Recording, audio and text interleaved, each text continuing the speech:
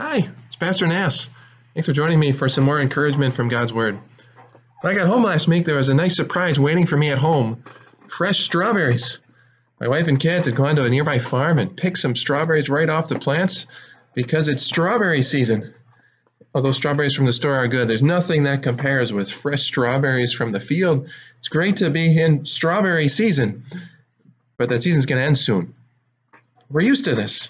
There's always seasons that are happening after strawberry season. It's going to be sweet corn season, and we're going to have all the sweet corn we can eat, and then it'll be the next thing and the next thing. And in our world, there's seasons for everything.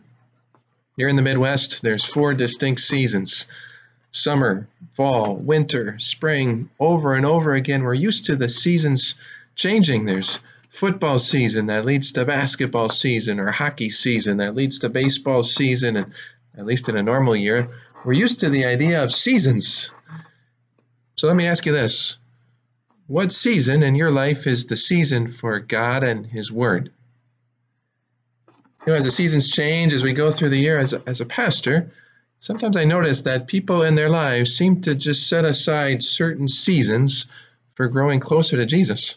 Summer, for example, for many people is not the time to be in God's Word, and certainly not the time to be at church, right? I mean, summer is the time to be at the lake, to be fishing. It's summer season, not church season. I hope you can see the problem with that. When is it that our hearts need to hear encouragement from God? When is it that our souls need to receive Jesus' forgiveness? It's all the time. Wonder with the changing season is if the devil isn't getting better and better at convincing us that in every season of the year, there's reasons we have better things to do than to spend time with our Savior. In the summer, there's trips and vacations and the lake.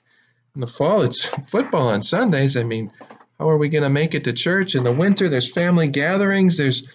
At every season of the year, the devil's going to come to you and encourage you that now isn't the time to spend more time with Jesus.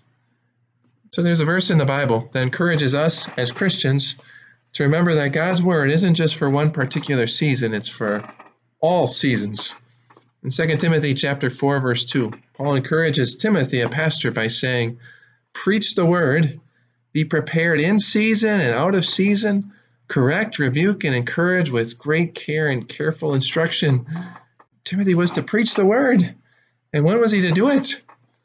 In season and out of season. Because every day is a day that I need to hear God remind me that my sins are bad, that I need to confess them and to repent.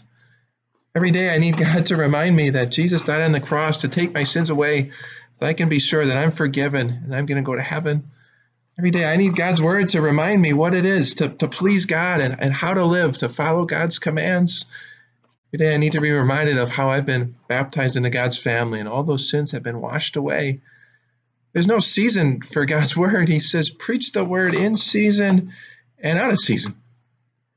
So as you watch the seasons change around you, strawberry season to sweet corn season, summer to fall, whatever those changes might be, my prayer for you is that every season would be a season in which God's Word is at the center of your life, in which you're sharing that Word with your families, in which you're reading that Word for yourselves. Preach the Word. Be prepared in season and out of season, correct, rebuke, and encourage with great care and patient instruction. May God bless your day.